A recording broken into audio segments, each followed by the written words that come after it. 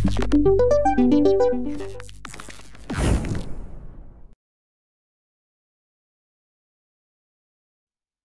guys, how are you? Welcome to the second lesson of 3D Max tutorial course.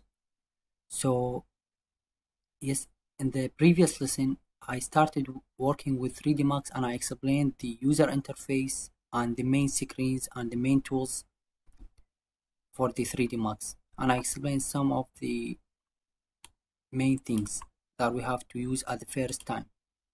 So there's something important I didn't explain for in the previous lesson. Why I used 3D Max 2012 version.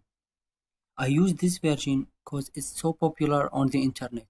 So whenever I want to find a script or plugins to connect it with 3D Max, I'll find it immediately free on the internet. So whenever I Google it, immediately I'll find it one of the top results. So I could get everything for free from the internet. So that's why I'm using 2012.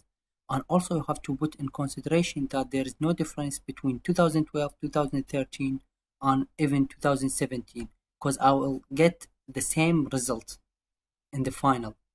So it's depend upon my work and also upon my settings for the V-Ray. So I will explain everything, but I'm just now want to explain why I'm using 2012 to make it clear for everyone. And even if you want to use 2013, 2014, it's okay, the same method. So they are all working the same. So let's get out of this image. Let's go to 3D Max. As I said yesterday or in the previous lesson, I have to start with the units in the 3D Max. So I will go to customize, unit setups, system unit setup. Then I have to select here my units that I want to use. So I'm always using meters. So I will select meter, OK, then here OK again. Now I want to show up this window as one window here. So I will click Alt and W to show only this perspective window. So Alt and W, I'm showing this one. I will start working with the create panels, which is the geometric shapes. So this geometry panel, I'll start with box. So I'll draw a box just by clicking over here. Then I'll make a box by selecting it. Now I'll go up, then click. Now to get out of this comment, you have to hit right click from the mouse. So right click, I'm getting out from the comment, because if I'm making a box and I did it, if I click escape, I can't get out from the comment. So by the way, I could get out from the comment, but I have to hit twice. So I'm always using right click. It's the easiest method in 3D Max. So now let's go to the top view by hitting T from the keyboard. I'll make this one. At first I'll go to W for the move comment, as we said in the previous lesson. I'll make those x's 0 to make it in the middle. So this is 0. Now let's go to perspective view by hitting Alt, clicking scroll from the mouse, then make a direction for me. So I'll go to the parameters of this box. How? I have to go to modify here, the second one. The first one is create, the second one modify. So I'll go to modify. Here are the parameters of this box. So the first one is the length, the second one width, and then the height. So those are by meters, because I did the units by meter. So let's make it 5 meters for the length, 5 meters for the width, and 3 meters for the height. So if I want to show up this one, just click or press Z from the keyboard. So I'm showing this box. Now I will explain something important. The segments.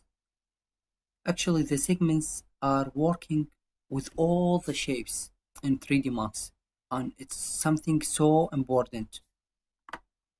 Let's, if I'm increasing the segments, nothing happens for now. I will make this one 50. This one, I will increase it as I want.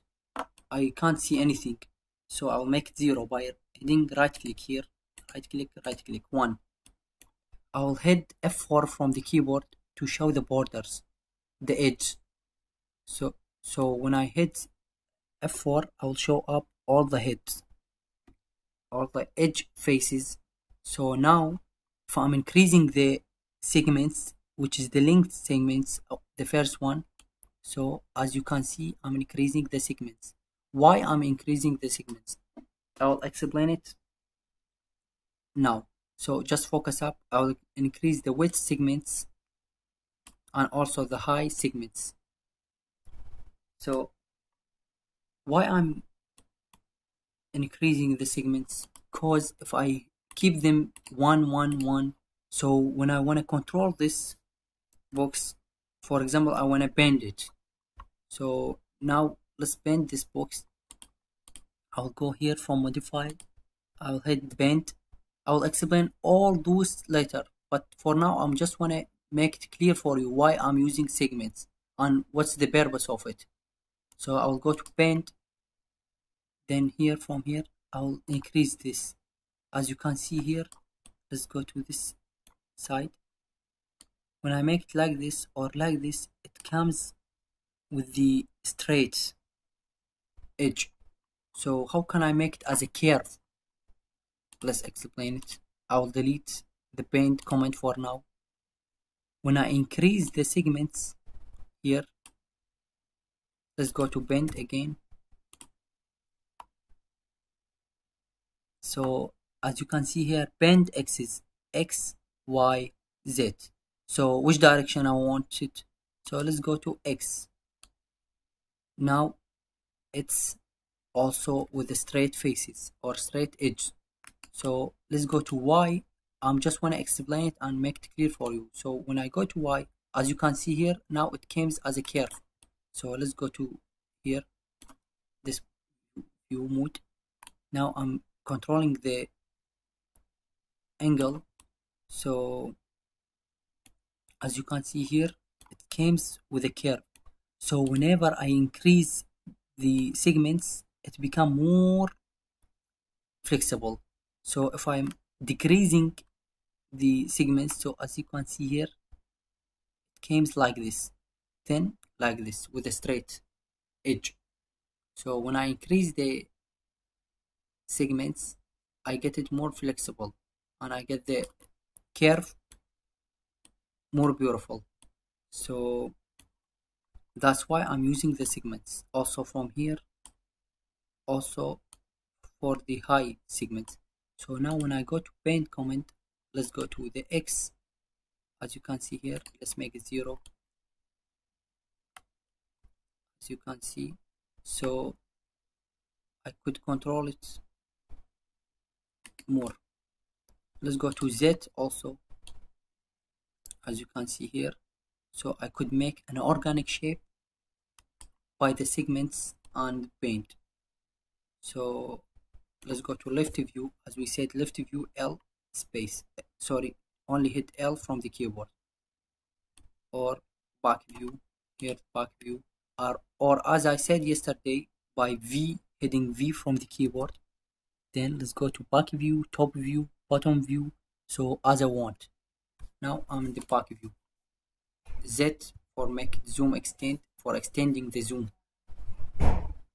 So I wish now the segments more understandable for you. So if you have any question about the segments or any other things that I explain in this lecture, so please just type in a comment and I will answer you immediately when I check up your comment. For now, I wish that you understand the segments and why I'm using segments with the shapes. And God willing, next lecture I will explain all other geometric shapes and the parameters of it, and also I will explain some other things. So now I'm focusing on segments because it's something so important, and I will use it every time with all my projects. I need the segments. So that's why I paid my second lecture just to explain the segments. Thank you for watching, and I wish that you enjoying my lecture. Bye bye.